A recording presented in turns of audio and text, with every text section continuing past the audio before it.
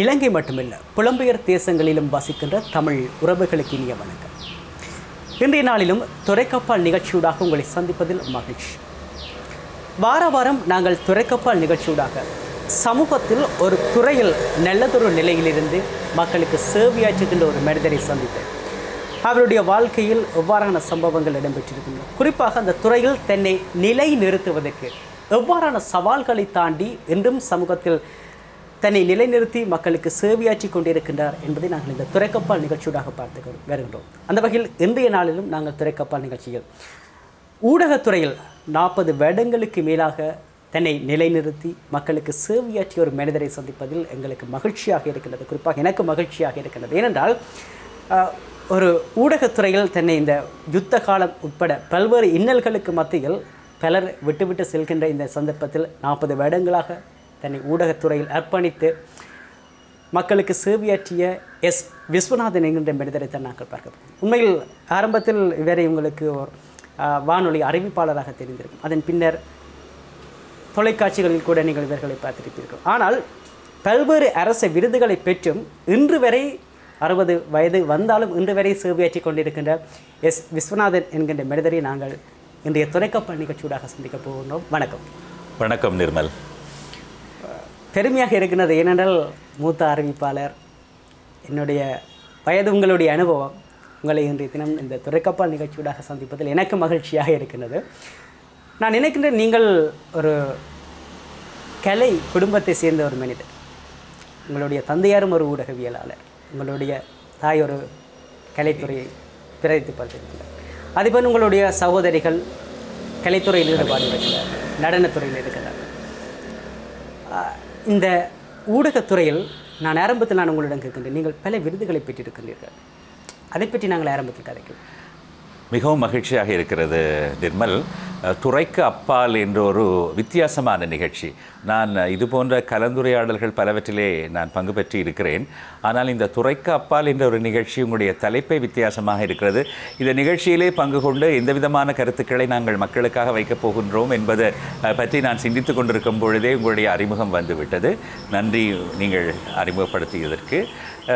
விருதுகள், இப்பொழுது விருதுகளை பற்றி சிந்திக்க வேண்டிய காலம். ஏனென்றால் நீண்ட காலம் ஓடிவிட்டது. ஊடகத்துறையிலும் கலைத்துறையிலும் நான் பணியாற்ற தொடங்கி இருந்தாலும் இந்த விருதுகளுக்காக பணியாற்றி இருக்கின்றோம் என்று இல்லை. ஒவ்வொரு காலகட்டத்திலும் நீங்கள் சொன்னது போல இந்த ஊடகத்துறையிலே சவால் மிகுந்த நிலைகளை எல்லாம் நாங்கள் அதற்கெல்லாம் முகம் கொடுத்திருக்கின்றோம். உங்களுக்கும் தெரியும், நீங்கள் இடைவிடாது ஊடகத்துறையிலே அயராது பணியாற்றி கொண்டிருக்கின்ற ஒரு இளம் ஊடகவியலாளர். உங்களுக்கு தெரியும், இந்த ஊடகத்துறையில் பணிபுரியும் பொழுது எந்தெந்த விதமான தியாகங்களை எல்லாம் நாங்கள் மேற்கொள்ள வேண்டும், எங்களுடைய தனிப்பட்ட பல அபிலாஷைகளை எல்லாம் நாங்கள் தவிர்க்க வேண்டும் என்றால். ஆனால் உங்களுடைய கேள்விக்கு வந்தால், எனக்கு விருது என்று வந்தால், ஆரம்பத்தில் நான் தொலைக்காட்சி துறையில் வந்தவுடன் ஆரம்பத்தில் ஒரு காலகட்டத்திலே தொலைக்காட்சி துறையில் நான் வந்திருக்கின்றேன். 80களிலே வந்திருக்கின்றேன். அந்த காலகட்டத்திலேயே செய்தி அறிவிப்பாளராக, நிகழ்ச்சி தயாரிப்பாளராக தேசிய தொலைக்காட்சியூடாக பணியாற்ற ஆரம்பித்திருக்கேன். அந்த காலகட்டத்திலே தனியார் தொலைக்காட்சிகள் வரவில்லை இலங்கையிலே. அப்பொழுது இந்து சமய கலாசார ராஜாங்க அமைச்சு ஒரு சிறந்த தொலைக்காட்சி அறிவிப்பாளருக்கான ஒரு விருதை கொடுத்தார்கள், செஞ்சொற் செல்வர் என்ற ஒரு விருது. அப்பொழுது நீங்கள் கூறுகின்றது எத்தனையாம் ஆண்டு காலம்? இது 90ஆம் ஆண்டு காலப்பகுதியில். அப்போதுதான் பணியாற்றினான். மிகவும் அந்த நேரத்தில் ஆர்வமுடன் பணியாற்றி கொண்டிருக்கின்ற நேரத்தில் இதை வழங்கினார்கள். அப்போது எனக்கு மகிழ்ச்சியாக இருந்தது. முன்னேறி வர வேண்டும் என்ற ஒரு அவாவுடன் பணியாற்றி கொண்டிருக்கின்ற காலகட்டத்திலே இந்த விருது எங்களுக்கு வழங்கப்பட்ட போது நான் நினைத்து கொண்டேன், சரி, நான் ஒரு சரியான வழியில் வருகிறேன், என்னுடைய பணி சரியாக, ஓரளவென்றாலும் சரியாக செய்து கொண்டிருக்கிறது, இதே வழியில் இன்னும் சிறப்பாக செய்ய வேண்டும் என்ற ஒரு பொறுப்புணர்ச்சியை அப்போது நான் புரிந்து கொண்டேன். கிரமமாக நான் தயாரிப்பாளராக, நாடக இயக்குனராக மற்றும் நிகழ்ச்சி முன்னெடுக்கையாளராக, செய்தி அறிவிப்பாளராக நான் நீண்ட வருஷங்கள் 25 வருடங்களாக நான் பணியாற்றி இருக்கிறேன். அதைத் தொடர்ந்து இன்று வரை நான் இப்போ 38 வருஷமாக தொலைக்காட்சி துறையிலே பணியாற்றி வருகின்ற நேரத்தில் இந்த கேமரா அதுவுடன் நான் இப்போ உறவாட வேண்டிய ஒரு ஆசீர்வாதம் எனக்கு இருக்கிறது. இந்த நிகழ்ச்சியில் கூட நான் இந்த கேமரா மூலம் பேசுவதை கேட்டு நான் மகிழ்ச்சி அடைகிறேன்.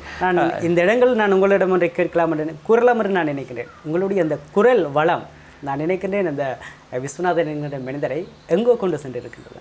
ஏனென்றால் 60 வருடங்கள் கடந்தாலும் உங்களுடைய இந்த குரல் வளம் இன்றும் அந்த இளம் குரல் வளத்தோடு இருக்கின்றது. அப்படியான ஒரு பயிற்சி இருந்தது. மற்றும் பொழுது நாங்கள் எங்களுடைய காலகட்டத்தில் இந்த ட்ரெடிஷனல் ப்ராட்காஸ்டிங் என்று சொல்வார்கள். இந்த ஒளிபரப்பு எல்லாம் பாரம்பரியமான அந்த வழிமுறைகளுக்கு உள்ளே தான் நாங்கள் பணியாற்ற வேண்டும். சற்று விலகினாலும் எங்களை தூக்கி போட்டு விடுவார்கள். எனவே மிகவும் சிரத்தையுடன் நாங்கள் பயிற்சிகளை பெற வேண்டியிருந்தது. எங்களுக்கு முன்னால் பணியாற்றியவர்கள் எல்லாம் நல்ல தகுதி வாய்ந்தவர்களாக, தரமுள்ளவர்களாக இருந்திருக்கிறார்கள். மிகவும் பயபக்தியுடன் நாங்கள் பணியாற்றும் பொழுது பயிற்சிகள் வழங்கப்பட்டிருக்கின்றன. ஒலிவாங்கிக்கு முன்னால் நாங்கள் எப்படி பேச வேண்டும், ஒரு கேமராவுக்கு முன்னால் ஒருவர் எப்படி நடந்து கொள்ள வேண்டும், இவற்றையெல்லாம் நாங்கள் முறையாக இலங்கையிலும் கற்றிருக்கிறோம். வெளிநாடுகளுக்கும் சென்று அந்த கற்கை நெறிகளை நாங்கள் அதில் பங்கு பெற்றி அறிந்து கொள்ளக்கூடிய வாய்ப்புகள் நிறைய கிடைத்தன ஒரு காலகட்டத்திலே. இவற்றையெல்லாம் இப்பொழுது நான் உங்களை விட மிகவும் இளமையான ஊடகவியலாளர்களிடம் நான் அதை கையளிக்க வேண்டும் என்ற ஒரு ஆர்வம் இருக்கிறது. பல பயிற்சி பட்டறைகளிலே நான் பணியாற்றி கொண்டிருக்கிறேன். கொழும்பு பல்கலைக்கழகத்திலே நான் வருகை விரிவுரையாளராகவும் இருக்கின்றேன்.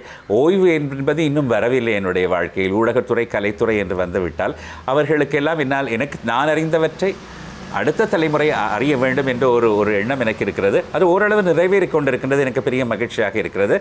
கடந்த ஆண்டிலே இன்னும் 3 அரச விருதுகள் எனக்கு கிடைத்திருக்கின்றன. வாழ்நாள் சாதனையாளர், தொலைக்காட்சி துறையில் பணியாற்றியதற்காக என்னுடைய பங்களிப்பை குறித்து வாழ்நாள் சாதனையாளர் அரச விருது வழங்கியிருக்கிறார்கள். அதுபோல் கலை மாமணி, கலாபூஷணம் என்ற அதுவும் 2 அரச விருதுகள் எனக்கு கடந்த ஆண்டின் இறுதி பகுதியிலே வழங்கப்பட்டிருக்கிறது. இதற்கிடையே நிறைய விருதுகள், பட்டங்கள் கொடுத்திருக்கிறார்கள். பல சமூக அமைப்புகள், கலை கலாசார நிறுவனங்கள் வழங்கியிருக்கிறார்கள். அவர்கள் கூட எங்களுக்கு ஊக்கமளித்தவர்கள். எனவே இந்த வேளையில் இவர்களுக்கெல்லாம் நான் என்னுடைய நன்றியை தெரிவித்துக் கொள்ள வேண்டும். இந்த அரச விருது, வாழ்நாள் சாதனையாளர் விருது பெற்றவுடன் தான் நான் சற்று நிதானமாக நினைத்தேன், இத்தனை வருஷங்கள் பணி. ஏனென்றால் விருதுகள் வந்தாலும் நாங்கள் ஓடிக்கொண்டே இருப்போம். ஆனால் இப்பொழுது நின்று பார்த்தேன், இந்த துறையிலே, குறிப்பாக தொலைக்காட்சி துறையிலே ஏதோ ஒரு பயணம் நான் வந்திருக்கிறேன். அது அங்கீகாரம் அதை நான் நின்று நினைத்து பார்க்கும் பொழுது, சில விஷயங்களை புரட்டி பின்னோக்கி பார்க்கும் பொழுது, எத்தனையோ சவால்கள், உயிராபத்துக்கள், இவற்றையெல்லாம் கடந்து தான் வந்திருக்கின்றோம்.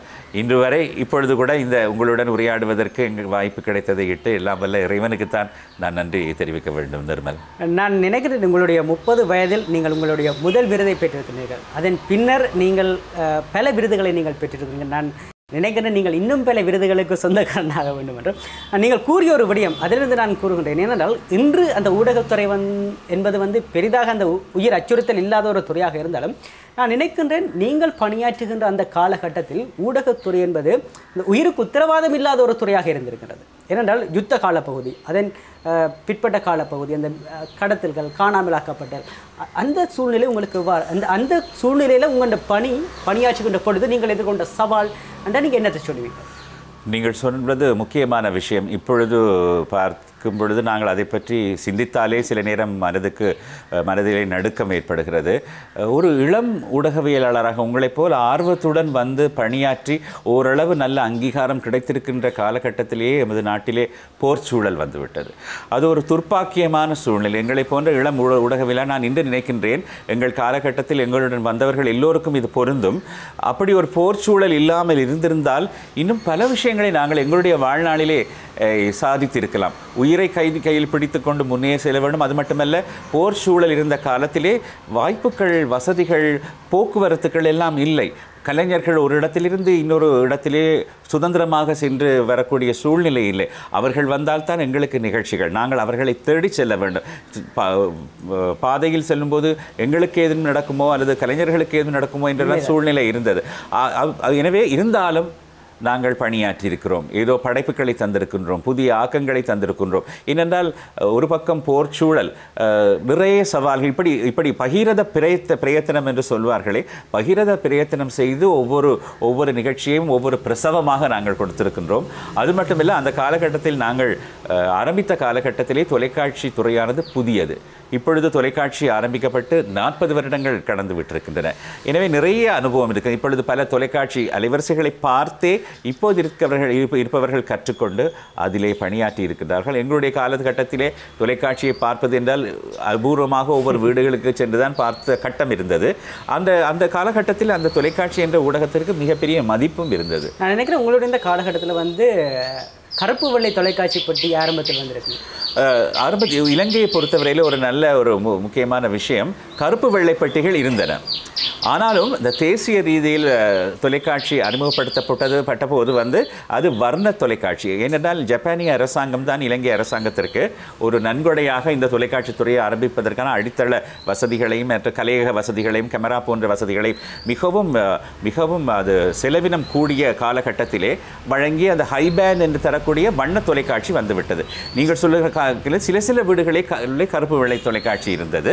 ஆனால் அதே நேரம் எனக்கு நல்ல ஞாபகம் இருக்கிறது, இங்கே இலங்கையிலே தேசிய தொலைக்காட்சி வண்ண தொலைக்காட்சியாக வந்த காலகட்டத்திலே இந்தியாவிலே தூரதர்ஷன் கருப்பு வெள்ளையில் தான் ஒளிபரப்பு செய்து கொண்டிருந்தது. இந்தியா சற்று பின்தங்கி இருந்தது என்று சொல்வார்கள். ஆனால் அதற்கு பின்னால் 90களிலே இந்த செய்மதியூடாக ஒளிபரப்ப ஆரம்பித்ததன் பின் இந்தியா தொலைக்காட்சி ஒரு அசுர வளர்ச்சியை கண்டுவிட்டது. அது வளர்ச்சியா அல்லது அது எல்லாவற்றையும் விழுங்குகின்ற ஒரு வித்தியாசமான ஒரு சக்தியா என்று கூட நாங்கள் யோசிக்க வேண்டும். ஏனென்றால் இன்று இலங்கையிலே இந்த இந்தியாவிலிருந்து வருகின்ற செய்மதியூடான தொலைக்காட்சி ஒளிபரப்புகள் பலருடைய நேரத்தையும் ஏன் எங்களுடைய கலைஞர்களுடைய மகத்துவத்தையும் கூட விழுங்கி விட்டிருக்கின்றன என்ற ஒரு குற்றச்சாட்டும் இருக்கிறது. நான் உங்களிடம் ஒரு விடயத்தை ஆரம்பத்திலே நான் கேட்கலாம் என்று நினைத்தேன். என்னென்றால் நீங்கள் உங்களுடைய தந்தையார் ஒரு ஊடகவியலாளர். ஆனால் அந்த ஊடகத்துறையில் இருக்கின்ற நன்மை தீமைகள், அதில் இருக்கின்ற பாரிய பொறுப்புகள், அதில் இருக்கின்ற கடமைப்பாடுகள் தொடர்பாக உங்களுடைய தந்தையார் உங்களுக்கு எடுத்து கூறியிருப்பார் என்று நான் நினைக்கிறேன். நிறைய எடுத்து கூறியிருக்கிறார். அவர் ஒரு வழக்குரைஞர், சட்ட நிபுணர் போல் பேசுவார். அவர் உண்மையின்படி அதிக அளவுக்கு இலங்கை ஒலிபரப்பு கூட்டுத்தாபனத்தில் பணிபுரிந்தவர். கலைத்துறையில் நிறைய ஈடுபாடு இருந்தது அவருக்கு. ஆனால் அவருக்கு இந்த ஊடக நிறுவனங்களிலே எந்த சட்ட திட்டத்திற்கு அமைய பணிபுரிய வேண்டும், இப்படி செய்தால் தவறு கண்டுபிடித்து விடுவார்கள், இப்படி வழி தவறி போகக்கூடாது, இதெல்லாம் அவருக்கு நன்றாக தெரியும். அதனால் சிறு வயதிலேயே இது பற்றியெல்லாம் வீட்டிலே பேசுவார், வீட்டிலே கதைப்பார்கள். அப்போ எனக்கு இப்படி செய்தால் தவறு, எனவே நாங்கள் இந்த வழிமுறையில் செல்லும்போது இந்த இடத்திலே நின்று விட வேண்டும், இப்படியெல்லாம் ஒரு அறிவு சிறு வயதிலேயே எனக்கு அவர் கொடுத்திருக்கிறார்.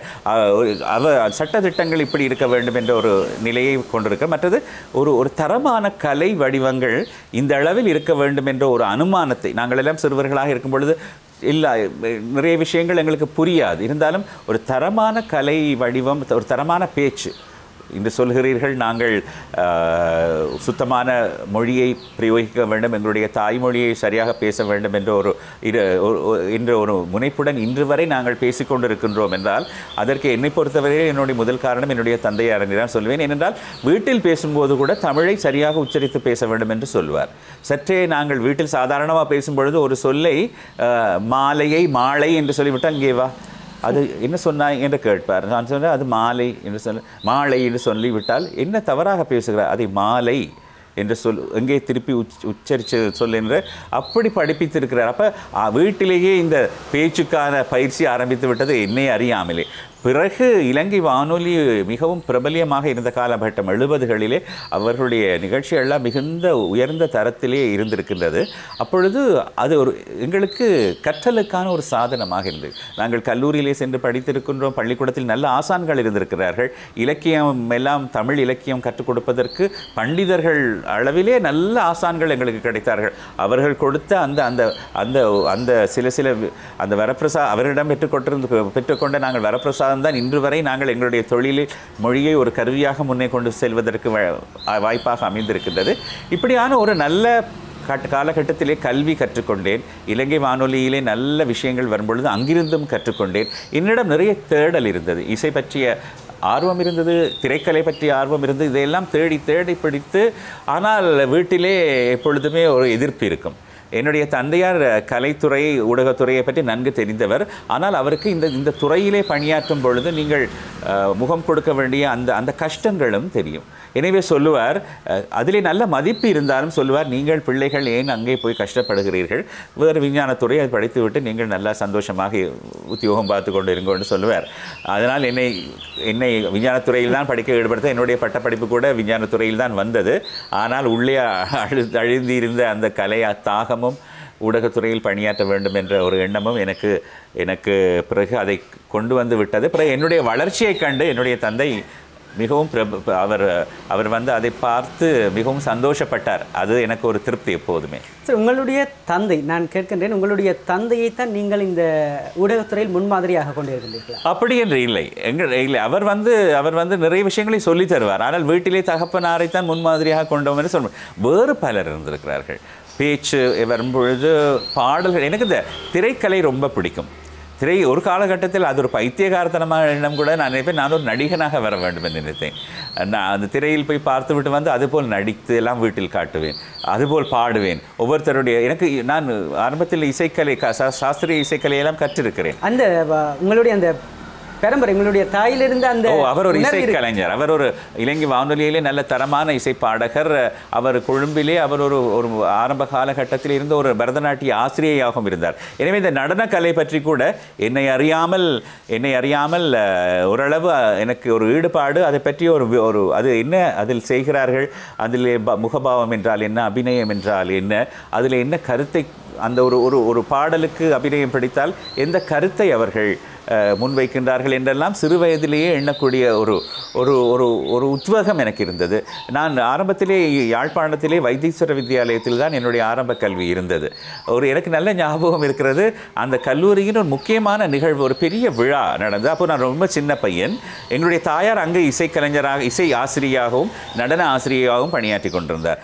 எனவே ஒரு நிகழ்ச்சியில் நான் நடனம் ஆடி இருக்கிறேன். எனக்கு இப்போது நினைத்தால் கூட சிரிப்பாக இருக்கிறது. ரொம்ப எல்லாரும் நான் ஆடி முடிந்தவுடன் என்னுடைய வகுப்பு மாணவர்கள் எல்லாம் கைதட்டியது, என்னுடைய ஆசிரியர்களெல்லாம் என்னை வந்து பாராட்டியது. எனக்கு இன்னும் நான் இப்படி மேலே பார்த்திருக்கிற அந்த ஞாபகம் இருக்கிறது. வைத்தீஸ்வர வித்தியாலயத்தில் தான் என்னுடைய ஆரம்ப கல்வி இருந்தது. அங்கு நான் கற்றுக்கொண்ட பாடம், அங்கு கற்றுக்கொண்ட அந்த என்னுடைய தமிழ் மொழி மற்றும் அப்போதெல்லாம் நான் பார்த்துருக்கேன், நல்ல பண்டிதர்கள் போல நிறைய ஆசிரியர்கள் எனக்கு ஞாபகம் இருக்கிற. நல்ல வேட்டி கட்டி, அந்த நல்ல பாரம்பரிய உடை அணிந்து, சால்வை போட்டு, கையிலே பிரம்புடன் நிறைய ஆசிரியர்கள் வருவார்கள். இப்பொழுது அப்படியானவர்களை நாங்கள் பார்க்க முடியவில்லை. கையிலே வருவார்கள். அப்பொழுது எனக்கு ஞாபகம் இருக்கின்றது, அந்த கல்லூரி வைத்தீஸ்வர வித்தியாலயத்துடைய அதிபராக காலம் சென்ற அம்பிகை பாகன், மதிப்புக்குரிய அம்பிகை பாகன் அவர்கள் தான் அதிபராக பணியாற்றி கொண்டிருந்தார். அவருடைய அந்த ஒழுக்க நெறிகளை கடைப்பிடிப்பதில் அவருக்கு நிகர் அவரே என்று சொல்ல வேண்டும். எல்லோரும் அவரை கண்டால் நடுங்குவார்கள். அவரும் நான் சொன்னது போல அந்த பாரம்பரிய உடை அணிந்து கொண்டு கையிலே பிரம்பு வைத்து கொண்டு வருவார். இப்படியான ஒரு சூழ்நிலையில் வாழ்ந்ததோ என்னவோ தெரியவில்லை. நாங்கள் நிறுவனங்களில் வேலை செய்யும் பொழுதும் எப்போதுமே நாங்கள் ஒரு ஒழுக்க கட்டுப்பாட்டுக்குள் அதன் கீழ் பணியாற்ற வேண்டும் என்ற ஒரு எண்ணம் சிறு வயதிலேயே நம்முடைய எண்ணத்துக்குள் போய்விட்டது. அதனால் தானோ என்னவோ இன்று வரை நான் உங்களுடன் எல்லாம் பேசி எங்களுடைய கருத்தை பரிமாறிக்கொள்ளும் அந்த ஒரு நீண்ட கால பயணம் ஏற்பட்டிருக்கின்றது நிர்மல். அப்படித்தான் நான் நினைக்கின்றேன். இன்றைய நாளிலும் நாங்கள் துரைக்கு அப்பல் நிகழ்ச்சியில் ஊடகத்துறையில் 40 வருடங்களாக பணியாற்றிய விஸ்வநாதன் என்கின்ற மனிதரை நாங்கள் பார்த்து கொண்டிருக்கின்றோம். சரி, அவருடைய முதற் பகுதியில் அவர் தொடர்பான சில விடயங்களை நாங்கள் பார்த்திருந்தாலும் இந்த 2 பகுதிகளிலும் அந்த துரைக்கு அப்பால் எவ்வாறான இவர் சாதனைகளை புரிந்திருக்கிறார் என்பதை நாங்கள் பார்க்க போகின்றோம். சரி, இந்த ஆரம்பத்தில் வந்து நீங்கள் சொல்லியிருக்கிறீங்க என்னென்னா, நான் பிறந்த இடம் கொழும்பு, ஆனால் படித்தது வன்னை வைத்தீஸ்வரா வித்தியாலயத்தில். நீங்கள் என்ன காரணத்துக்காண்டி நீங்கள் மீண்டும் யாழ்ப்பாணத்துக்கு நீங்கள் வந்தீங்க? உங்களோட அப்பாவினுடைய சொந்த இடம் கூட இனிவேல். ஆமாம், நீங்கள் சொன்னது சரி. நிறைய பேருக்கு என்னை பொறுத்தவரை பேசும் பொழுது நான் ஒரு கொழும்பை சார்ந்தவர் என்ற ஒரு எண்ணம் இருக்கிறது. அது உண்மை. நான் எங்களுடைய சகோதரியெல்லாம் பிறந்தது கொழும்பில் தான். ஆனாலும் என்னுடைய தந்தையார் இலங்கை வானொலி, அவருடைய சொந்த இடம் இங்கே இணுவில், பெருங்காடு அந்த பகுதியைச் சேர்ந்து தான். அவர் யாழ்ப்பாணத்தை பூர்வீகமாக கொண்டவர். ஆனால் கொழும்பில் இலங்கை வானொலி உங்களுக்கு தெரியும் தானே, கொழும்பில் தான் அவருடைய நிலையம் இருப்பதால் அவர் அங்கேயே பணியாற்றுவதால் நாங்கள் அங்கேயே எங்களுடைய இருந்திருக்கிறோம். பிறகு எங்களுடைய தாயாருக்கு அவர் இசை ஆசிரியராக பணியாற்றும் பொழுது யாழ்ப்பாணத்தில் பணியாற்றுவதற்கான இடமாற்றம் வந்தது. அப்பொழுது அவர் மருதநாமடம் ராமநாதன் கல்லூரியிலேயும் ஆசிரியராக பணியாற்றியிருக்கிறார். மற்றும் வன்னை வைத்தீஸ்வர வித்தியாலயத்தில் அவர் இசை ஆசிரியராகவும் இன்னும் நடன ஆசிரியராகவும் கூட அவர் இயங்கி வந்திருக்கிறார். அந்த காலகட்டத்தில் தான் அப்போதுதான் நாங்கள் சின்ன பிள்ளைகள். அப்போதுதான் நாங்கள் வைத்தீஸ்வர வித்தியாலயத்தில் நானும் என்னுடைய இளைய சகோதரி 2 பேருமே நாங்கள் கல்வி கற்றோம். அப்போது இந்த நான் சொன்னேன் சொன்னேன், நான் ஒரு எங்கள் வீட்டில் எங்களுடைய தகப்பனார் வந்து நான் இந்த கலைத்துறையில் காலை தூக்கி வைத்து விடக்கூடாது என்பதில் ரொம்ப கவனமாக இருந்தேன். விஞ்ஞானத்துறை தெரியும். அப்போ அவர் என்னென்றால் நான் கொஞ்சம் பாடுவேன். சின்ன வயதில் இயல்பாக எனக்கு பாடக்கூடிய குரல் வளம் இருந்தது. ஆனால் என்னுடைய தாயார் இசைக்கலைஞர், இந்தியாவிலே பெரிய வித்வான்களிடம் எல்லாம் சங்கீதம் கற்றுக்கொண்டவர். அவர் சொல்கிறார், இவருக்கு கொஞ்சம் பாட்டு வரும் போல் இருக்கு, அந்த பிள்ளைக்கு ஒரு பாட்டு வரும் பொழுது அதை நாங்கள் ஊக்கப்படுத்த வேண்டும் தானே அம்மா சொன்னால் அதற்கு முழு எதிர்ப்பு காட்டுவார் என்னுடைய தகப்பனார். அப்போ இருந்தாலும் நான் என்னுடைய தாயாரிடம் தான் இசையை கற்றுக்கொண்டேன். வண்ணை வைத்தீஸ்வர வித்யாலயத்தில் கற்றுக்கொண்டிருக்கும் போது அவர் இசை ஆசிரியராக இருந்தார். அவர் நிறைய ஏனைய மாணவிகளை எல்லாம் பயிற்றுவிப்பார். நான் பார்த்திருக்கிறேன். பாடுவதற்கு நல்ல கர்நாடக சங்கீத பாடல்களை, நல்ல தமிழ் பாடல்களுக்கு எல்லாம் அவர் இசை அமைத்து கொடுத்திருக்கிறார். அப்பொழுது கூட அந்த கல்லூரியிலே நல்ல ஞாபகம் இருக்கிறது, யாழ்ப்பாணத்தில் அந்த காலத்தில் பிரபலியமாக இருந்த பரம் தில்லிராஜா என்ற ஒரு இசை கலைஞர் அங்கு ஆசிரியராக பணியாற்றியிருக்கிறார். எங்களுடைய தாயாரும் ஆசிரியராக இருக்கும் பொழுது அவர் அதிலே என்னையும் சேர்த்து கொள்வார். அந்த குழுவிலே சேர்ந்து நான் போட்டி, இங்கே யாழ்ப்பாணத்திலே இசை போட்டிகள் நடக்கும்போது, பாடசாலைகளுக்கு இடையிலான இசை போட்டிகள் நடக்கும் பொழுது அதில் பங்கு பெற்று எங்களோட குழுவெல்லாம் அதில் இப்போ வெற்றி பெற்றிருக்கிறது. அப்படி இந்த பாட்டு, நடனம் இதெல்லாவற்றையும் எங்களுடைய தாயார் எனக்கு ஊக்குவித்திருக்கிறார். எனக்கு பெரிய நடன கலைஞராக வர வேண்டும் என்ற ஆர்வம் எப்போதுமே இருந்ததில்லை. ஆனால் இந்த நடனக்கலை பற்றி எப்போதுமே ஒரு அது தொடர்பான ஒரு விவரத்தை அறிந்து கொள்வதற்கு, அது எங்களுடைய பாரம்பரிய கலையை பார்த்துவிட்டால் அது நடனமாக இருக்கலாம், இசையாக இருக்கலாம், அது வெறுமனே பொழுதுபோக்குக்காக செய்கின்ற கலையாக எனக்கு தெரியவில்லை ஆரம்ப கட்டத்தில். அதிலே ஒரு தத்துவம் இருக்கிறது, அதில் ஆத்மீகமாக செய்ய வேண்டிய விஷயங்கள் பல இருக்கின்றன, ஒரு தெய்வீகம் இருக்கிறது. இப்படி சில வெளிநாட்டவர்கள் நினைக்கிறார்கள் எங்களுடைய நடன வகைகளோ இசை வடிவங்களோ வந்து வெறுமனே மன மகிழ்ச்சிக்காக களிப்பூட்டலுக்காக செய்கின்ற விஷயம் இல்லை. அதிலே ஒரு தத்துவம் இருக்கிறது, கருத்து இருக்குது, அதிலே இலக்கியம் இருக்கிறது, எங்களோட மொழி சார்ந்த அழகு இருக்கிறது, அந்த மொழியுடைய அந்த ஆழம், அந்த எங்களுடைய மரபு வழி வந்த அந்த மொழி பாவனை எல்லாம் அதிலே இருக்கிறது. இவற்றை எங்களுடைய பண்பாடு அதிலே பக்தி இருக்கிறது. இப்படியெல்லாம் வரும்பொழுது எனக்கு அது புரிய ஆரம்பித்து விட்டது. எனவே நான் நடன கலைஞராக வர விரும்பாவிட்டாலும், ஆனால் அந்த நடனம் ஏன் செய்யப்படுகிறது, இது நடராஜ பெருமானுக்கு உகந்த நடனம், அவருடைய அருளால் பெறப்பட்ட நடனம், இப்படியெல்லாம் எங்களுக்கு அந்த வழிமுறைகளிலே கூறப்படுகிறது. இதை தெரிந்து கொள்ள வேண்டும் என்று ஆர்வம் இருந்தது. இதனாலோ என்னவோ நீங்கள் நம்ப மாட்டீர்கள், இது கூட எதிர்பாராத விதமாக இடம்பெற்றது. நான் வானொலி அறிவிப்பாளர், தொலைக்காட்சி அறிவிப்பாளராக வந்து விட்டேன். மேடை நிகழ்ச்சி என்று பார்த்துவிட்டால் கடந்த 40 வருடமாக அரங்கேற்றங்கள் என்று வந்துவிட்டால், இசை கச்சேரிகள் என்று வந்துவிட்டால் கொழும்பு மாநகரிலே முக்கியமாக என்னை அழைப்பார்கள் அறிவிப்பு செய்வதற்கு. ஏனென்றால் நான் பார்த்திருக்க ஒன்று, இப்படி பேசக்கூடிய நல்ல தமிழில் பேசுகின்றீர்கள், நீங்கள் அறிவித்தால் ராகம் தாளம் தவறாக சொல்ல மாட்டீர்கள், நடனத்தை பற்றி சொன்னால் அது புரியாமல் அதை புரிந்து அதனுடைய உள்ள அர்த்தத்தை சொல்கிறீர்கள். எனவே நீங்கள் தான், நான் சொல்வதுண்டு, ஏன் இன்னும் இளைய தலைமுறையினரை நாங்கள் கொண்டு வர வேண்டும், இல்லை அவர்கள் வந்து வேறு ஏதோ விதமாக சொல்லிவிட்டு போகிறார்கள். நீங்கள் பேசும்பொழுது அதிலே ஒரு மரபு சார்ந்த ஒரு பண்பு இருக்கிறது. எனவே அதிலேயும் நான் இப்பொழுது 40 வருடங்களுக்கு மேலாக மேடை நிகழ்ச்சிகள் என்று வந்துவிட்டால், குறிப்பாக எங்களுடைய பாரம்பரிய இசை நடன நிகழ்ச்சிகளுக்கு அறிவிப்பாளராக இன்று கூட நான் பணியாற்றி வருகிறேன். எனவே இதெல்லாம் ஒரு நல்ல ஆரம்பத்தில் ஒரு நல்ல வழிகாட்டல், கற்பித்தல் இருந்ததனால் இன்று வரை செவ்வனே சென்று கொண்டிருக்கின்றது என்று தான் நான் சொல்ல வேண்டும். சரி, உங்களுடன் நான் கேட்கின்ற கேள்வி என்னென்றால், நீங்கள் ஆரம்பத்தில் நீங்கள் கூறியிருக்கின்றீர்கள், உங்களுடைய தாயார் படிப்புக்கின்ற அந்த பாடசாலையில் படித்த அந்த அனுபவம், அதன் பின்னர் அந்த நடனக்குழுவில், இசைக்குழுவில் உங்களையும் இணைத்துக் கொள்கின்ற அந்த சந்தர்ப்பம், நீங்கள் அந்த இசைக்குழுவில் இருக்கின்ற பொழுது, நீங்கள் உங்களுடைய தாயார் உங்களுக்கு கற்பிக்கின்ற பொழுது உங்களுடைய அந்த அனுபவம் தாய் மகன் என்று இருக்குமா, அல்லது மாணவன் ஆசிரியர் என்று இருக்குமா? மாணவர் ஆசிரியர் என்று இருக்கும். அவர் ரொம்ப சொல்லுவார், நல்லா பாடவிட்டால் இருக்கும், மற்றபடி எனக்கு முன்னுரிமை தர மாட்டார். அவர் அந்த கலையை எனக்கு கற்பிக்க வேண்டும் என்ற ஒரு எண்ணம் இருந்ததொழிய, பாடசாலையிலே ஏனே சொல்லுவார், உன்னை விட அங்கே நல்லா பாடுகிறவர்கள் எவ்வளோ பேர் இருக்கிறார்கள், அவர்களுக்கு முன்னுரிமை கொடுக்க, அவர்களுக்கு தான் முன்னுரிமை கொடுப்பார். நான் அந்த கூட்டத்தோட கோவிந்தா போடுற மாதிரி அப்படியும் பாடியிருக்கிறேன். ஆனால் பிற்காலத்தில் நான் வானொலியிலே போகும்போது நீங்கள் நம்ப மாட்டீர்கள், பிறகு வானொலி அறிவிப்பாளராக என்னை தேர்ந்தெடுத்தார்கள். தொலைக்காட்சியிலே அறிவிப்பாளராக நான் தொடர்ந்து பணியாற்றியதான் நிறைய பேருக்கு தெரியும் அது. ஆனால் வானொலி ஒலி வாங்கியிலே முன்னால் நின்று நான் முதலில் செய்து பாட்டு பாடினது. அங்கு கல்வி சேவை ஒன்று இருக்கிறது, அதிலே போய் வேண்டன் இந்த பாடசாலை மாணவர்களுக்காக அந்த பாடுகின்ற ஒரு பாடல் இருக்குது, அதை நான் பாட்டு கற்றுக்கொண்டபடினாலே அதை பாடுங்கள்னு சொல்லி ஒரு பெரிய இசை விற்பனர் பியானோ வாசித்தார். அவருடைய பியானோ வாசிப்புக்கு ஏற்ப நான் ஒலி வாங்கியிலே பாட்டு பாடினேன். எனவே இப்பொழுது ஆனால் எனக்கு பாட்டிலையும் நடனத்திலையும் நிறைய ஆர்வம் இருந்தாலும் இந்த ரெண்டையுமே அந்த துறையிலே நான் பெரிதாக வருவதற்கான நேரம் எனக்கு இருக்கவில்லை. அதை விட வேறு வேறு துறைகளிலே நான் பணியாற்ற வேண்டிய நிலை வந்ததால் நான் அதைத்தான் ஏற்றுக்கொண்டேன். ஆனால் பாடகராக நிறைய பேருக்கு தெரியாது.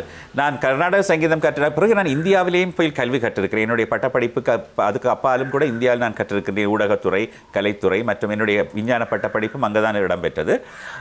ஆனால் இசை, சினிமா இசை, ஹிந்தி திரைப்பட பாடல்கள், தமிழ் திரைப்பட பாடல்கள், எங்களுடைய தமிழ் கர்நாடக சங்கீதம், இது எல்லாத்தையும் வேறு வேறு ஆசான்களிடம் சென்று கொஞ்சம் கொஞ்சமாக கற்றுக்கொண்டதாலோ என்னமோ பிறகு பிற்காலத்திலே நான் பல நடன அரங்கேற்றங்களுக்கு மேடையிலிருந்து பாடியிருக்கிறேன்.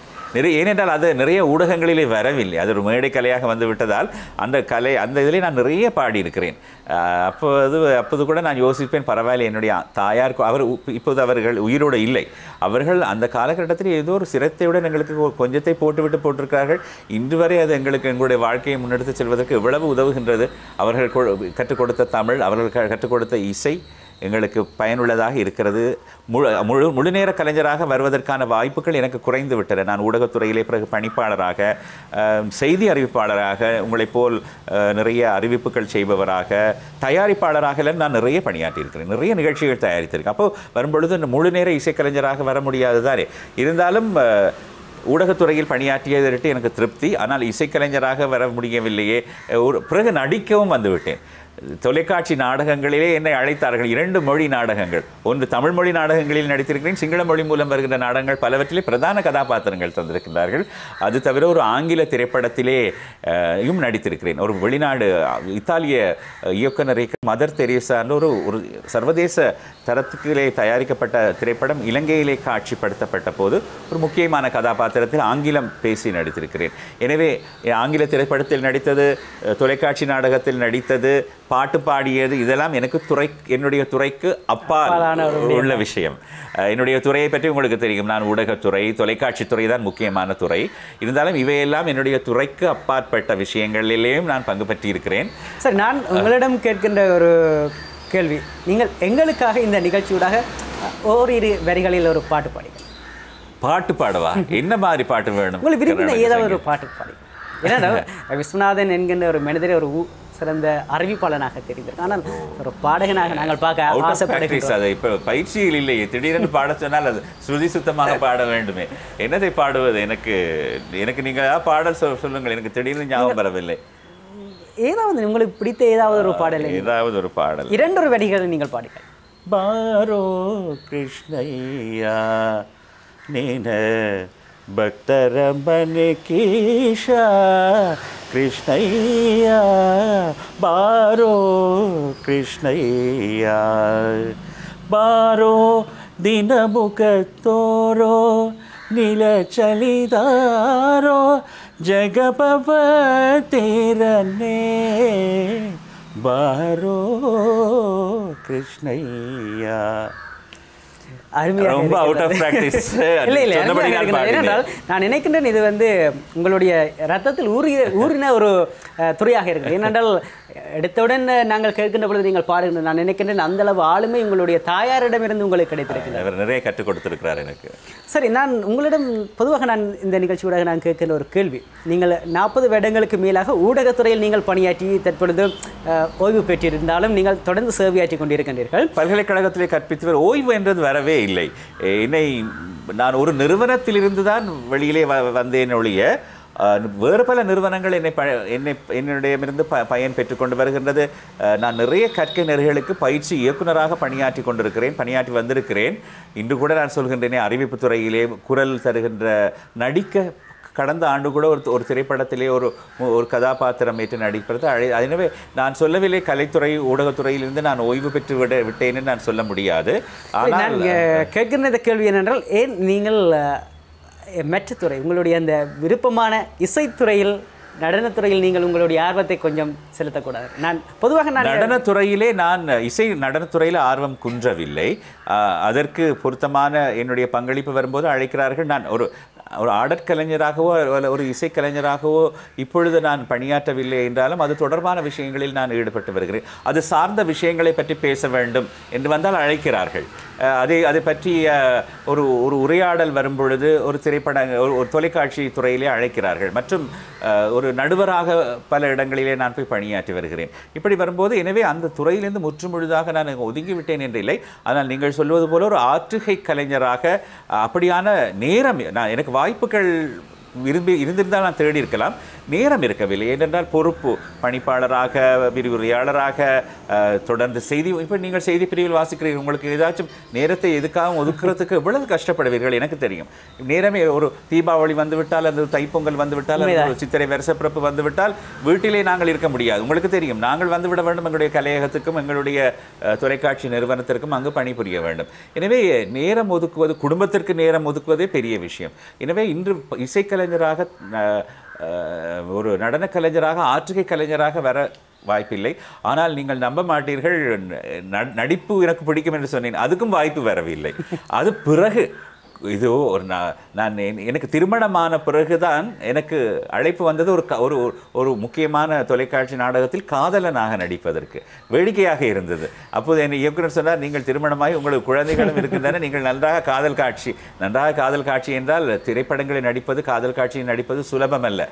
நெருங்கி நாங்கள் பார்க்கும்போது நெருங்கி நடிக்கிற போல் இருக்கும். ஆனால் இந்த கேமரா கலைஞர்கள் சொல்லுவார்கள், காதலிக்கும் போது சொல்ல கொஞ்சம் தள்ளி நின்று காதலிங்க, கொஞ்சம் இப்படி போய் காதலிங்க எல்லாம் சொல்லுவார்கள். அப்போ அதில் நடிப்பு என்பது வேறு.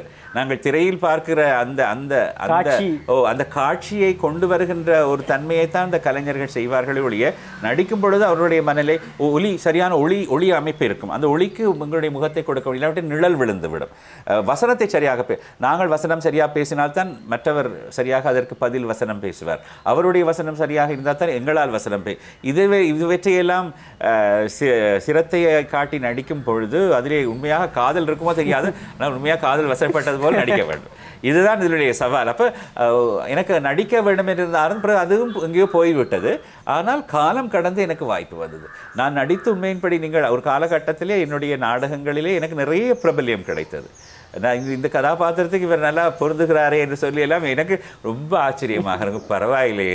ஆனால் ஒன்று சொல்ல வேண்டும், நான் கடுமையாக உழைத்து கஷ்டப்பட்டு பணியாற்றிய விஷயங்களை மக்கள் அந்த அளவுக்கு ஏன் அங்கீகரிக்கவில்லை என்ற ஒரு ஆதங்கம் எனக்கு இருக்கிறது. அதே நேரத்தில் ஓரளவு சுலபமாக செய்துவிட்டு வந்த சில விஷயங்கள் ரொம்ப பிரபல்யம், அங்கீகாரம் பெற்றிருக்கின்றன. இப்படி பார்க்கும் பொழுது நான் இதுதான் உலகம் என்று நான் நினைத்துக் கொள்வதுண்டு. எங்களுடைய கடின உழைப்புக்கு அங்கீகாரம் கிடைக்காத பட்சத்தில் ஒரு அளவாக நாங்கள் பணியாற்றியதுக்கெல்லாம் பெரிய பிரபல்யம் கிடைத்து விடுகிறது. நான் இதை பற்றி நீங்கள் கூட நினைப்பீர்கள். சில எளிதாக செய்கின்ற விஷயங்கள் மக்களை நன்றாக சென்றடைந்து விடுகின்றன. ஆனால் உயிரை பணயம் வைத்து செய்திருப்போம், மக்கள் கண்டுகொள்ளாமல் இருப்பார்கள். அதுதான் உண்மைதான். ஊடகத்துறையை பொறுத்தவரை அது உண்மையாக காணப்படுகின்றது. இன்றைய நாளில் நாங்கள் துரைக்கு அப்பால் நிகழ்ச்சியில் விஸ்வநாதன் என்கின்ற மனிதரை பார்த்து கொண்டிருக்கின்றோம். ஊடகத்துறையில் 40 வருடங்களை கடந்தும் இன்று வரை மக்களுக்கு சேவையாற்றி கொண்டிருக்கின்ற விஸ்வநாதன் என்ற மனிதன் கடந்த 2 பகுதிகளில் எவ்வாறான விடயங்களை எங்களுடன் பகிர்ந்து கொண்டிருந்தார் என்று நாங்கள் பார்த்திருந்தோம். ஆனால் இந்த இறுதி பகுதியில் நாங்கள் அவரிடம் பல்வேறு முக்கியமான விடயங்களை பார்க்க போகிறோம். ஏனென்றால் குறிப்பாக 83 கலவரம், அது நான் நினைக்கின்றேன் நீங்கள் ஒரு சாதாரண மனிதனாக இந்த 83 கலவரம் உங்களுடைய வாழ்க்கையில் எவ்வாறான தாக்கத்தை ஏற்படுத்தியது? மிகப்பெரிய ஒரு தாக்கத்தை ஏற்படுத்தி. நாங்கள் கொழும்பிலே வசித்திருந்தோம். வெள்ளவத்தை பகுதியில் தான் எங்களுடைய வீடு, சொந்த வீட்டில் தான் நாங்கள் இருந்தோம். நான் என்னுடைய அலுவலகத்துக்கு சென்றேன். மதிய வேளை ஆரம்பித்து விட்டது இனக்கலவரம். கொழும்பெல்லாம் நெருப்பு பற்றி எரிகிற ஒரு காலகட்டம். அந்த நாளிலே நான் திரும்பி வீட்டுக்கு வரும்போது வீடு சுக்கு நூறாகி இருந்தது. நான் அணிந்திருந்த உடை மட்டும்தான்.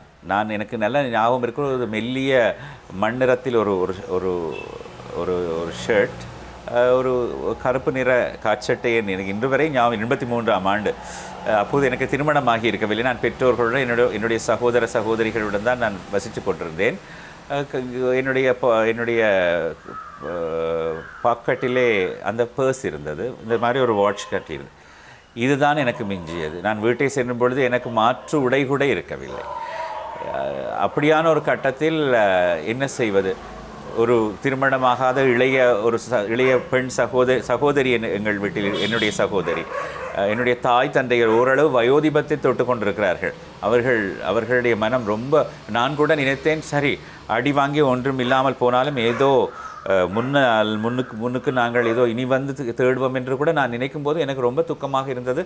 அத்தனை காலம் தங்களுடைய வாழ்நாள் முழுக்க சம்பாதித்து அவர்கள் இருவருமே அரச ஊழியர்கள், ஏதோ இந்த வியாபாரம் செய்து பெரிதாக பணம் ஈட்டியவர்கள். ரொம்ப ஒவ்வொரு அவர்களுடைய உழைப்பில் தான் ஒவ்வொரு சதமும் அவர்கள் பெற்றிருக்கிறார்கள். அவற்றை எல்லாம் இழந்துவிட்ட சூழ்நிலையிலே என்னுடைய தாயாரையும் தந்தையாரையும் அந்த நேரத்திலே நான் கொழும்பிலே பார்க்கும் பொழுது மிகவும் துக்கமாக. ஏனென்றால் அவர்கள் வயோதிபத்தை தொட்டு நின்ற நேரத்தில் மீண்டும் அவர்கள் எங்கே கஷ்டம், அவருடைய நல்ல விஷயங்கள் எல்லாம் அப்படியே ஒரு சில நொடிகளுக்குள் அழிந்து போய்விட்டன. அப்போது என்னிடக்கு கூட மாற்று எனக்கு பொறுப்பு நான் காட்ட வேண்டிய என்னுடைய இளைய சகோதரிகள் இருந்தார்கள். அந்த கட்டம் ஒரு துக்கமான கட்டம். ஆனால் அதிலிருந்தும் மீண்டு வந்தோம். அதை எப்படி மீண்டு வந்தேன் என்றது எனக்கு தெரியல. அந்த கடவுள் தான் எனக்கு என்னுடைய நிறுவனத்திலே அந்த காலகட்டத்திலே நிறைய சிங்கள நண்பர்கள் இருந்தார்கள். அந்த காலகட்டத்திலே அவர்கள், நான் சொல்ல வேண்டும், கண்ணீர் விட்டு அழுகாத குறையாக என்னிடம் நடந்து கொண்டு அந்த அளவுக்கு துக்கப்பட்டார்கள். நீங்கள் இப்படிப்பட்ட ஒரு கலைஞர், உங்களுடைய குடும்பம் கலைதான் உங்களுடைய சொத்து, இப்படி அடிபட்டு எல்லாமே இருக்கும் பொழுது அவர் எனக்கு ஒரு ஞாபகம் இருக்கிறது, ஒரு நாடக இயக்குனர் என் மீது ரொம்ப அன்பு செலுத்துவார். அவர் நாடு முழுவதும் ஊரடங்கு சட்டம் எல்லாம் போட்டு விட்டார்கள். எல்லா வீட்டிலும் அவர்கள் ஓடி ஓடி உணவுப் பொருட்களை வாங்கி கொண்டு அப்படி செல்கிற நேரத்தை என்னை பார்த்து தான் வீட்டுக்கு கொண்டு செல்ல இருந்த அந்த உணவு பொட்டலத்தை என் கையில் கொடுத்தார். நான் சொன்னேன், இல்லை, எனக்கு ஒரு வெளிநாட்டு நண்பர் எனக்கு இப்போது என்னை அழைத்து கொண்டு அவருடைய வீட்டில் வைத்திருக்கிறார், எனக்கு உணவெல்லாம் தருகிறார், நீங்கள் உங்கள் பிள்ளைகளுக்கு இதை எடுத்து செல்லுங்கள் என்று நான் சொன்னேன். அப்படி நல்ல மனிதர்கள் இருக்கிறார். நான் ஒட்டுமொத்தமாக ஒரு குறிப்பிட்ட சாராரை எல்லோருமே கெட்டவர்கள் என்று சொல்ல முடியாது. நல்லவர்கள் கெட்டவர்கள் சமூகத்தில் எந்த சமூகத்திலும் இருக்கிறார்கள். எனவே ஆனால் அந்த சந்தர்ப்பத்திலே ஒரு இனக்கலவரம் வந்த நேரத்திலே நாங்கள் இந்த தமிழ் மொழி பேசுபவர்கள் என்ற காரணத்தினால் நினைத்து பார்க்க முடியாத அளவுக்கு நாங்கள் பாதிக்கப்பட்டிருக்கின்றோம். பிறகு உங்களுக்கு தெரியும், அந்த சந்தர்ப்பத்தை சமாளித்து விட்டு உயிர் தப்பி விட்டோம். ஆனால் அந்த எல்லாமே போய்விட்ட நிலையில் மீண்டும் அந்த ஆரம்பத்தில் அடிமட்டத்தில் இருந்து எழும்பி வருவது என்பது அது ஒரு பெரிய சவால். ஆனால் இப்போ அதுக்கு பிறகு நாங்கள் நன்றாக வளர்ந்து நீங்கள் சொன்னது போல நல்ல ஊடகத்துறையில் கலைத்துறையில் பணியாற்றும் பொழுது மீண்டும் எங்களை பார்த்து பொறாமைப்பட்டவர்களுக்கு அது தெரிந்திருக்க நியாயமில்லை, அதை பற்றி அவர்களுக்கு சிந்திக்க நேரமும் இல்லை. நான் நினைப்பதுண்டு, இடையிலே நாங்கள் எவ்வளவு துன்பப்பட்டுத்தானே நாங்கள் மீண்டும் வளர்ந்து மேலே வருகிறோம், மீண்டும் எங்களை பார்த்து பொறாமைப்படுகிறார்கள் இவர்கள் என்றெல்லாம் நாங்கள் பேசிக்கொள்வதுண்டு. உங்களுக்கு தெரியும், நாங்கள் வாழ்க்கை என்பது இந்த பஞ்சு மெத்தை அல்ல, ரோஜா படுக்கை அல்ல. நாங்கள் நடந்து வரும்போது முட்கள் இருக்கும், கற்கள் இருக்கும், கண்ணாடி துகள்கள் இருக்கும். இவற்றையெல்லாம் தாண்டித்தான் வந்து இப்போது நாங்கள் கேமராவுக்கு முன்னால் நீங்களும் சரி நாங்களும் சரி ஒரு நிகழ்ச்சியில் வந்தவுடன் கேமராவுக்கு முன்னால் சிரிக்கின்றோம். ஆனால் எங்களுக்கு பின்னால் எவ்வளவு துக்கம் துயரம் இருக்கின்றது. அது ஒவ்வொருவருக்கும் நான் சொல்கிறேன், எங்களுக்கு மட்டும்தான் நடந்ததில்லை. அந்த துக்கம் துயரம் சவால்கள் இவற்றையெல்லாம் மீறித்தான் அந்த சாதனைகளை புரிகிறார்கள். அதான் நான் அதை நினைத்து பார்க்கவே நேரமில்லை. சமீபத்தில் அந்த விருது கொடுத்தபோது வாழ்நாள் சாதனையாளர் விருது பொழுது கொஞ்சம் நான் நின்று யோசித்தேன், என்ன நடந்திருக்கிறது என்னுடைய வாழ்க்கையில் என்று. இந்த நீங்கள் பட்ட கஷ்டங்களுக்கெல்லாம் அந்த அங்கீகாரம் அந்த விருதினூடாக இருக்கு. அந்த கஷ்டங்கள் இல்லாவிட்டால் நிர்மல் இன்னும் நான் நினைக்க இன்னும் மக்களுக்காக இன்னும் அதிக அளவு சேவைகளை நாங்கள் செய்திருப்போம். ஆனால் இவையெல்லாம் போர் சூழலில் நாங்கள் 30 ஆண்டு காலம் பட்ட கஷ்டம் எத்தனையோ பெரிய தடைக்கல்லாகவே இருந்தது எங்களுடைய முன்னேற்றத்திற்கு. ஒரு மாதிரி ஒரு நெகிழ்வுத்தன்மையுடன் சில விஷயங்களை முன்னே சென்று நாங்கள் செய்திருக்கின்றோம். எங்களுடைய முன்னேற்றம் மட்டுமல்ல, எங்களுடைய உழைப்பு, சொத்து, வளங்கள் கூட எவ்வளவோ இல்லை. மனம் துயரம். உடனே இப்போ நீங்களும் ஒரு ஊடகவியலாளர், ஒரு கலைஞர் ஊடகவியலாளர் வந்து எப்போவுமே கொஞ்சம் உணர்ச்சி வசப்பட்டவர்களாகத்தான் இருப்பார்கள். பொதுவாக நீங்கள் பார்த்திருக்கலாம். நாங்களும் அப்படித்தான். இப்படியான துக்கங்கள் துன்பங்கள் வரும்பொழுது மனம் உடைந்து போய்விடும். மீண்டும் எழ வேண்டியிருக்கும், மீண்டும் எங்களை நாங்களே தேற்றி. ஆனால் எனக்கு ஒரு பணிப்பாளர் இருந்தார், இப்பொழுது அவருக்கு 90 வயது, ஆஸ்திரேலியாவில் ஒரு பெண்மணி. எங்களுக்கு ஊடகத்துறையிலே நான் இருக்கும்போது அவர் எனக்கு சொன்ன அறிவுரை அதுதான். அவர் இப்போது நன்றாக வாழ்ந்து கொண்டிருக்கிறார். அவருடைய வீடு அடிபடவில்லை, எங்களுடைய வீடெல்லாம் அடிபட்டு. நான் சொன்னேன், மேடம் பாருங்க, நான் போட்ட உடுப்போடு தான் நிற்கிறேன், இது ஒரு ஷர்ட்டும் அதுக்கு வேறு எல்லாம் போயிடுச்சுன்னு சொல்ல அவர் அழைத்தார். கவலைப்படாதீர்கள், நீங்கள் ஷர்ட்டும் மட்டும்தான் இருக்குது, ஆனால் நீங்கள் கற்ற கல்வி உங்களுக்கு உள்ளே பொதிந்திருக்கின்ற அந்த ஆற்றல், இவற்றை யாரும் சூறையாட முடியவில்லை. பயப்படாதீர்கள், நீங்கள் அதை வைத்து முன்னுக்கு வருவீர்கள். இன்று உங்களுக்கு போடுவதற்கு உடுப்பு இல்லாவிட்டால் பரவாயில்ல, அதை நாங்கள் எல்லோருமா சேர்ந்து நாங்கள் வாங்கலாம். நாளைக்கு இது போல 100 உடுப்பு வாங்கக்கூடிய அளவுக்கு உங்களுக்கு நீங்கள் வளர்ச்சி பெற்று விடுவீர்கள் என்ற நம்பிக்கை எனக்கு இருக்கின்றது என்ற ஒரு ஊக்க வார்த்தைகள் 2-3 சொன்னார்.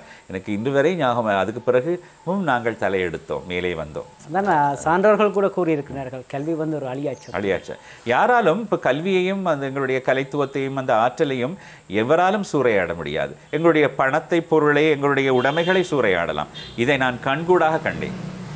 உங்களுடைய இந்த வாழ்க்கையில் நான் நினைக்கின்றேன், உங்களுடைய இந்த ஊடக பயணத்தில் வெளிநாட்டு கல்வி, உங்களுடைய இந்தியாவிலே வெளிநாட்டுக்கு நான் கல்வி கற்றிருக்கிறேன். அப்போது பெரிய பெரிய ஆட்களையெல்லாம் எங்களுடைய நான் ஆங்கில மொழி மூலம் கற்றாலும் எனக்கு தமிழ் மொழி இலக்கியத்தின் மீது ஒரு பற்று.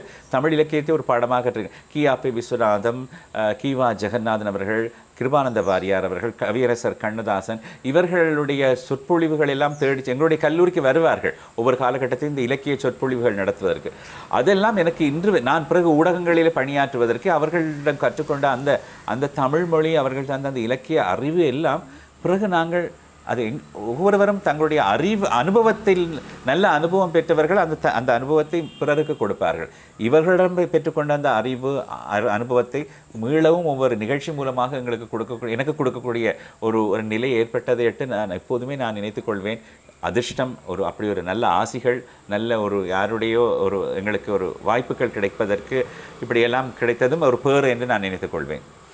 சரி, உங்களுடைய இந்த 40 வருட ஊடக வாழ்க்கை, உங்களுடைய திருமண வாழ்க்கை, இந்த இரண்டையும் நாங்கள் பார்க்க, ஊடக வாழ்க்கை, திருமண வாழ்க்கை என்று பார்க்கின்ற பொழுது உண்மையில் நீங்கள் ஆரம்பத்தில் கூறியது போன்று ஒரு ஊடகத்துறையில் இருக்கின்றவர்கள் ஒரு நல்லது கெட்டது என்றால் அவர் அந்த வீட்டில் இருக்கின்ற அந்த சந்தர்ப்பம் உண்மையில் நீங்கள் கூறியது போன்று குறைவாகத்தான் இருக்கும். ஆனால் இந்த உங்களுடைய திருமண வாழ்க்கைக்கு ஊடக வாழ்க்கை எவ்வாறு உறுதுணையாக இருந்திருக்கின்றது?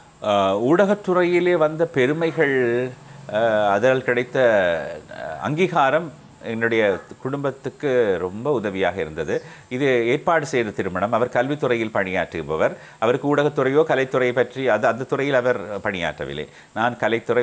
2 வித்தியாசமான நிலை. ஆரம்பத்திலே அவருக்கு என்னை புரிந்து கொள்வது கஷ்டமாக இருந்தது, எனக்கு தெரிந்தது. ஏனென்றால் ஊடகம் வந்துவிட்டால் சனி ஞாயிற்றுக்கிழமையில் பணியாற்ற வேண்டும், கலைத்துறையில் வந்தால் மாலை நேரங்களில் நிகழ்ச்சிகள், மேடை நிகழ்ச்சிகள் வரும். அவர் யோசித்திருக்கலாம் இந்த நேரத்திலே வீட்டில் இருந்தால் நல்லாக இருக்குமே என்று. இருந்தாலும் போதியளான நான் ஒரு பொறுப்பறுத்தனமாகவே ஒருபோதும் நடந்ததில்லை. என்னுடைய பிள்ளைகள் சொல்வார்கள், இந்த வேலை பள்ளிக்கு மத்தியிலும் அப்பா நீங்கள் எங்களுக்கு இதெல்லாம் செய்திருக்கிறீர்கள் தானே என்ற ஒரு நன்றி உணர்வுடன் என்னுடைய பிள்ளைகள் சொல்வதை நான் கேட்கும்போது எனக்கு ஓரளவு திருப்தியாக இருக்கும். இருந்தாலும் அந்த அதிகளவு குடும்பத்துடனோ அந்த ஒரு குடும்பத்தின் அங்கத்தவர்கள் எல்லோரும் ஒன்றாக இருந்து இருக்கக்கூடிய நாட்களும் அந்த மணிக்கணக்கும் குறைவாக இருந்தது என்பது எனக்கு எப்போதுமே ஒரு மனக்குறை இருக்கிறது. அவர்கள் தனியாக இயங்க வேண்டியிருக்கும், நான் தனியாக இயங்க வேண்டும். நாளடைவில் என்ன நடந்தது என்றால் அவர்கள் விட்டு விடுவார்கள். இவர்கள் ஊடகத்தில் இருப்பவர்கள் அங்கே தான் வேலை செய்வார்கள். ஏதோ அப்போ சில நேரத்தில் எங்களுக்கு ஐயோ யாரும் ஒரு துணையாக பக்கத்தில் வர மாட்டார்களா, கொஞ்சம் உதவி செய்ய மாட்டார்களா, நாங்கள் இயங்குகிற நேரத்தில் எங்களுக்கு பக்கத்தில் ஒருவரும் இருக்க மாட்டார்கள். ஏன்னா அவர்களுக்கு தெரியும் இவர்கள் நாங்கள் தனியாகவே இயங்கி பழகிவிட்டது தானே. அவர்கள் பேசாமல் தங்களுடைய வேலையை பார்த்து கொண்டிருப்பார். அப்போது நான் இயங்குவேன், ஐயோ எனக்கு பக்கத்து துணையாக யாராவது இருக்க மாட்டார். குறிப்பாக நிறைய வேலை செய்து ஒரு களைத்து வருகின்ற நேரத்திலே உறுதுணையாக இருக்க மாட்டார்களா நினைப்பது. அவர்கள் எல்லாம் தங்களுடைய வேலையை பார்த்து கொண்டிருப்பார்கள். அப்போது எனக்கு ஒரு தனிமை வாட்டும், அது தனிமையாக இருக்கும். அப்போது யோசிப்பேன், என்ன செய்வது, நாங்கள் ஏற்றுக்கொண்ட துணை, ஆனால் நாங்கள் பெற்றுக்கொண்ட அங்கீகாரம், எங்களுக்கு கிடைத்த திருப்திக்காக நாங்கள் இவற்றையெல்லாம் விலை கொடுக்க வேண்டியிருந்தது. இந்த விலை கொடுக்க வேண்டிய ஒரு சூழ்நிலையில் தான் நாங்கள் நல்லது கெட்டது எல்லாவற்றையும் சந்தித்து தான் முன்னே செல்ல வேண்டி இருக்கிறது. சரி, இந்த இடத்துல நான் உங்களிடம் ஒன்றை கேட்கலாம் என்று நினைக்கின்றேன். நீங்கள் கூறியிருக்கிறீர்கள், அதாவது என்னென்றால் உங்களுடைய தந்தையார் ஊடகத்தில் பணியாற்றி இருக்கின்றார், நீங்களும் ஊடகத்தில் பணியாற்றி இருக்கிறீர்கள். ஆனால் நீங்கள் குறிப்பிட்டிருக்கிறீர்கள் என்னென்றால் அந்த ஒரு கணம், அந்த தனிமை உங்களை வாட்டுகின்றது. ஆனால் எப்போதாவது நீங்கள் அந்த சந்தர்ப்பத்தில் உங்களுடைய தந்தையை நினைத்து பார்த்தது இல்லையா? தினசரி என்னுடைய தந்தையாரையும் தாயாரையும் நான் இன்று வரை அவர்கள் இருவருமே இப்போது ஏனென்றால் நீங்கள் ஒரு மகனாக இருந்திருக்கின்றீர்கள், ஆனால் நீங்களும் அந்த தந்தை என்ற ஸ்தானத்தில் இருக்கின்ற பொழுது அந்த உணர்வு உங்களுக்கு எப்படி இருந்துச்சு? என்னுடைய தந்தையாரை நான் நினைப்பேன், என்னுடைய தாயார் இருவருமே என்னுடைய வளர்ச்சியை பார்த்தவர்கள் நல்ல பெருமைப்பட்டிருக்கிறார்கள். நான் நினைக்கின்றேன் என்னுடைய கடமையை நான் முடிந்த அளவு அவர்களுக்கு செய்திருக்கிறேன். மற்றபடி அவர்கள் நோய்வாய்ப்பட்ட காலத்தில் கூட அவர்களுக்கு பக்கத்திலே இருந்து நான் அவர்களுக்கான பணிவிடைகளை செய்திருக்கிறேன். எனவே என்னுடைய மனதிலே நான் என்னுடைய தந்தை தாயாருக்கு எனக்கு அவர்கள் கொடுத்தது தான் இந்த கலையோ இந்த வாழ்க்கை. அதற்கு முடிந்த அளவு அவர்களுக்கு நான் என்னால் இயன்ற பணிகளை நான் செய்திருக்கின்றேன் என்ற எண்ணம் எனக்கு எப்போதுமே இருக்கிறது. ஆனால் இந்த தனிமை வரும்பொழுது அவர்களை நினைப்பேன், அவர்கள் இருந்த காலகட்டம் போல் இப்போது இல்லையே என்ற அந்த துக்கம் இருக்கும் எனக்கு. அவர்கள் இப்பொழுது நான் சிறுவனாக இருக்கும் பொழுது கொஞ்சம் மனம் துயரில் இருக்கும்போது என்னுடைய தாயார் விட மாட்டார். ஏன் அப்படி இருக்கிறார், எனக்கு ஒரு ஊக்கம் அளித்து விடுவார். ஆனால் அவர்கள் இல்லாத காலத்திலே மனம் சற்று சோர்வடைந்து போகும்போது எனக்கு பக்கத்துணையாக எனக்கு ஆறுதல் சொல்பவதற்கு என்னை முற்றுமுழுதாக 100% அவர்களைப் போல் புரிந்து கொண்டவர்கள் யாரும் இல்லை என்ற ஒரு ஆதங்கம் எனக்கு இருந்திருக்கிறது. சரி, இந்த நிகழ்ச்சியின் நிறைவடைந்த நேரத்தை நெருங்கியிருக்கேன். இந்த சந்தர்ப்பத்தில் நான் உங்களிடம் இறுதியாக நான் கேட்கின்ற கேள்வி, ஒரு தந்தை நீங்கள் உங்களுடைய தந்தைக்கு என்ன செய்ய வேண்டும் என்று எதிர்பார்த்து அதை நீங்கள் செய்திருக்கின்றீர்கள். அதே போன்று உங்களுடைய பிள்ளைகளுக்கு நீங்கள் என்ன செய்ய வேண்டும் என்று செய்து அதை நீங்கள் பூர்த்தி செய்திருக்கிறீர்கள். அதே போன்று உங்களுடைய பிள்ளைகள் உங்களுக்கு என்ன செய்ய வேண்டும் என்று நீங்கள் எண்ணி இருக்கின்றீர்கள். அவர்கள் என்னுடைய 2 பிள்ளைகள் 2 பேருமே நல்ல ஆற்றல், நன்றாக படிப்பார்கள். படிப்பு துறையை பொறுத்தவரையில் நன்றாக வந்துவிட்டார்கள். அதுக்கு மேலதிகமாக அவர்களுக்கு இசைத்துறை, நடனத்துறை, இந்த ஊடகத்துறையிலெல்லாம் நன்றாக பணியாற்றக்கூடிய ஆற்றல் இருப்பதை நான் கண்டுகொண்டேன். அது என்னுடைய பிள்ளை என்பதற்காக இல்லை, எங்களுடைய பிள்ளையாக இருந்தாலும் அதிலே அவர்களுக்கு ஆற்றல் இல்லாவிட்டால் நாங்கள் அவர்களை ஆனால் அவர்களுக்கு நிறைய பயிற்சிகளையும் நிறைய அறிவுரைகளையும் இப்பொழுது இந்த பயிற்சி பட்டறையிலே கொடுக்குற விஷயங்கள் எல்லாவற்றையும் கூட நாங்கள் வீட்டிலே இருக்கிறேன். ஆனால் பிறகு அறிந்து கொண்டேன், போக போக அவர்களுக்கு பெரிதளவில் ஊடகத்துறையிலோ கலைத்துறையிலோ ஈடுபடுவதற்கான விருப்பம் இல்லை என்று. அது எனக்கு சற்று ஏமாற்றமாக இருந்தது. ஏனென்றால் அவர்களுக்கு அது செய்ய முடியும், ஆனாலும் அதை செய்யாமல் அவர்கள் ஒரு முகாமைத்துவம் அப்படியான விஷயங்கள் தான் அதிக அளவிலே நாட்டம் காட்டி அங்குதான் சென்றிருக்கிறார்கள். எனவே அவர்கள் இருவருமே கலைத்துறையிலோ அல்லது நான் விரும்பிய துறையிலே அவர்கள் வரவில்லை. அது வந்து எனக்கு ஏமாற்றமாக இருந்தது. இருந்தாலும் நான் என்னுடைய மனதை நான் தேற்றிக்கொண்டேன், எங்கள் விருப்பத்தை பிள்ளைகள் மீது திணிக்கக்கூடாது. அவர்களுக்கு அது விருப்பம் என்றால் அவர்கள் வழியே வேறு செல்ல விட்டும், எங்களுடைய கடமைகளை நாங்கள் செய்துவிட்டோம். அந்த திருப்தியுடன் ஒரு நிலையில் நாங்கள் நின்றுவிட வேண்டும். அவர்களுடைய வாழ்க்கை அவர்களுடைய கையிலே. நாங்கள் கொடுக்க வேண்டியதை முடிந்தவரை கொடுத்து விட்டோம். இன்னும் கொடுப்பதற்கு நான் தயாராக இருக்கிறேன். இருந்தாலும் அவர்களுடைய விருப்பப்படி அவர்கள் இந்த துறையிலே ஈடுபடுவதற்கு பற்றி அவர்கள் அதிக அளவு நாட்டம் காட்டுவதில்லை. நான் அது எனக்கு வருத்தமாக இருந்தாலும் அதை பற்றி யோசிப்பதையே நான் இப்போது நிறுத்திவிட்டேன். எனவே அவர்கள் நன்றாக இருப்பார்கள் என்ற நம்பிக்கை எனக்கு இருக்கிறது.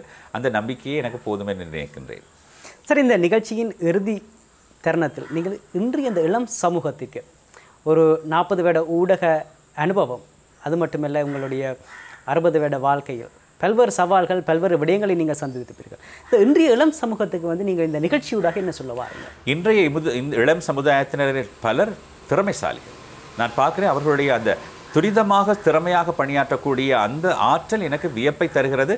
அதை இட்டு நான் மகிழ்ச்சி அடைகின்றேன். ஆனால் அதே நேரத்தில் இந்த பொறுப்புணர்ச்சி அது எந்த அளவுக்கு இருக்கின்றது, சில நேரத்தில் இல்லாதது போல் எனக்கு தெரிகிறது. அது உண்மையோ பொய்யோ தெரியவில்லை. பொறுப்புடன் செயல்படும் தன்மை குறைவாக இருக்கிறது. ஒரு நம்பகத்தன்மை. இப்போது ஒருவரிடம் ஒரு பொறுப்பை எங்களுக்கெல்லாம் அப்படித்தான், இவருக்கு இந்த நிகழ்ச்சியை கொடுத்தால், இந்த பொறுப்பை கொடுத்தால் தலை போனாலும் செய்து முடிப்பார் என்ற ஒரு நம்பிக்கை எங்களுடைய பெரியவர்களுக்கு இருந்தது. இப்போது அப்படி இல்லை போல் தெரிகிறது எனக்கு. நாங்கள் கொடுத்து விட்டால் அவர்கள் மீண்டும் நாங்களே தான் போய் அதை திருப்பி எடுத்து செய்ய வேண்டிய ஒரு நிலை ஏற்பட்டு எனக்கு விட்டிருக்கிறது. ஆனால் நான் நினைப்பது சரியோ தவறோ இல்லை. திறமைசாலிகள் நிறைய பேர் இளம் தலைமுறையில் இருக்கிறார்கள். ஆனால் பொறுப்புணர்ச்சியுடன் செயல்படுபவர்கள் குறைவாக இருக்கின்றார்கள் என்பது என்னுடைய தாழ்மையான கருத்து. நன்றி. இன்றைய தினமும் திரைக்கப்பால் நிகழ்ச்சி நிறைவடைகின்றது. இன்றைய தினம் திரைக்கப்பால் நிகழ்ச்சியில் நாங்கள் 40 வருடங்களாக ஊடகத்துறையிலிருந்து மக்களுக்கு சேவையாற்றிய விஸ்வநாதன் என்கின்ற மனிதரை பார்த்திருந்தோம். தன்னுடைய வாழ்க்கை எவ்வாறு இருந்தது, குறிப்பாக ஒரு விடயத்தை அவர் அழுத்தம் திருத்தமாக கூறியிருந்தார். அதாவது, என்னதான் எங்களிடமிருந்து பணத்தை, நகைகளை, உடைமைகளை சூறையாடினாலும் அந்த கல்வியை, கலை, திறமைகளை யாராலும் சூறையாட முடியாது. அது மட்டுமல்ல, அவ்வாறு தகுதியான ஒருவன் என்னத்தை இழந்தாலும் அடிமட்டத்திலிருந்து மீண்டும் தன்னை போன்று வளர்ந்து வர முடியும் போன்ற பல்வேறு விடயங்களை கூறியிருந்தார். இன்றைய தினம் திரைக்கப்பால் நிகழ்ச்சியூடாக அவரை சந்தித்ததில் எங்களுக்கு மகிழ்ச்சியாக இருக்கின்றது. மீண்டும் மற்றொரு நிகழ்ச்சியூடாக சந்திப்போம். வணக்கம். வணக்கம் நிர்மல்.